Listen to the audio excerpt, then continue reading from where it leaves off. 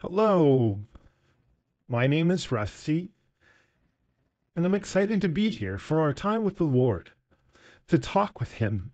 Let's pray.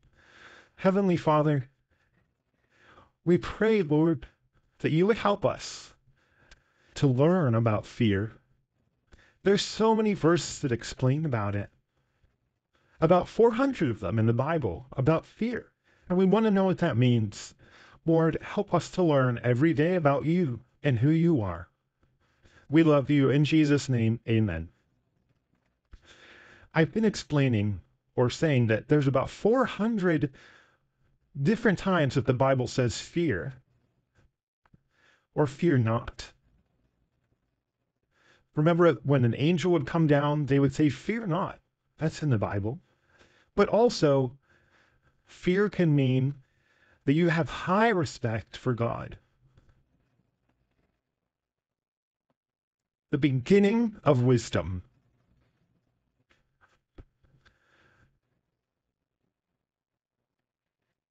Fear the Lord, fear of the Lord is the beginning of wisdom. A good understanding have all they that do his commandments. His praise endureth forever. Again, fear of the Lord. It keeps coming up, right?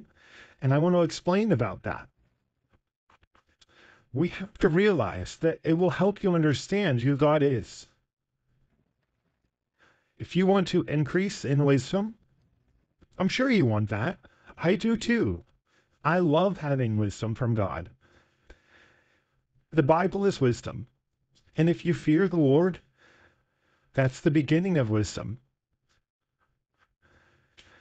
A good understanding have all they that do his commandments. His praise endureth forever. Do you praise the Lord every day? Praise him more. Yeah. It's important. It's important for us to fear him. And there's more in the Bible that we'll learn about fear. And I hope that you have a fear of God and that you realize that there are many people that don't fear him, and it's harder for God to use their lives. So for you and me, we need to have a holy fear of him. I don't mean trembling and being afraid of him. No, it means what we do for him, for our Lord, like avoiding lying or stealing or having a temper or gossiping. That's fearing him. We want to respect him and do what he says and do the right thing. That's when we'll get wisdom. Praise God for that. Amen.